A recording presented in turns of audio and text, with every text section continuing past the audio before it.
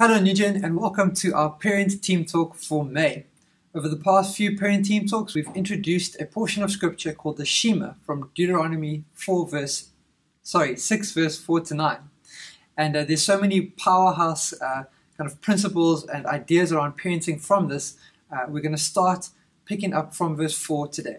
Verse 4 says, "The Lord our God, the Lord is one." And so this is really about imagining the end. Everything is about God. If we don't start with God, we're going to end up in the wrong place. Life is not primarily around the nations, around church, or even about family. It's actually all about God.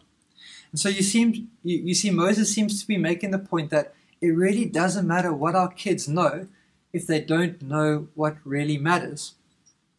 And he's saying it's going to be absolutely heartbreaking if our children kind of cross over into this land flowing with milk and honey and live in a life of prosperity and that is experientially rich if they don't know God. He is saying to the Israelite people, keep the main thing the main thing. Remember this. Everything starts with this. The Lord our God, the Lord is one.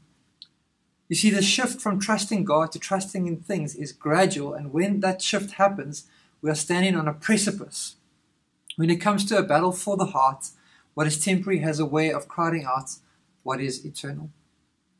This is why focus is so important. Moses wasn't worried about the Israelites becoming atheists. He was worried about them losing their focus, and as a result, their priorities beginning to shift. So when we think around God, His character, His love, His eternal nature, His love that flows throughout all generations, in the midst of our chaos, when we just focus for a moment and we think around this, it brings a sense of clarity. Now, unfortunately, when it comes to parenting, we as parents are quick to pick up the yardstick that the culture gives us and kind of measure our kids' success or our parenting success with that yardstick, which is not a good measure of success. And we begin to think things like what schools our kids go to, what friends they have, who they marry, what career they take is of ultimate importance. Now, these things are important, but they are not the most important thing. What the most important thing here is that our kids know who Jesus is and that they love Him.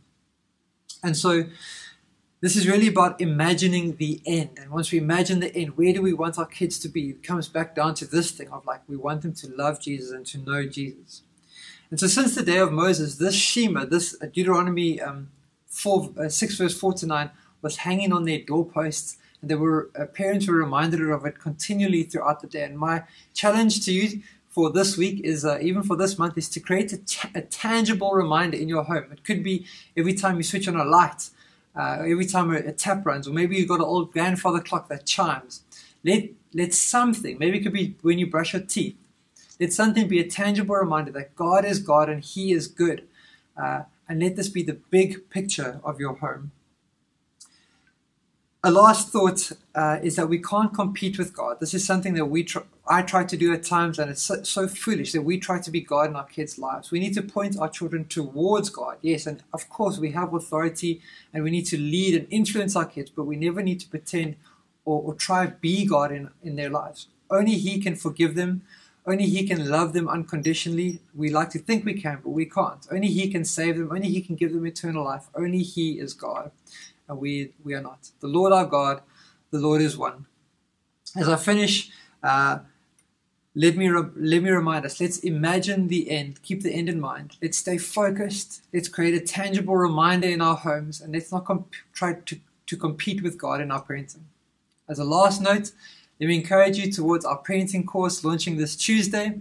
It's on Zoom after prayer meeting for 50 minutes on Tuesday nights. It's going to be an awesome time going through a book around gospel principles around parenting. You can find more details at newgen.co.za/PC parenting course. God bless. Have an awesome week.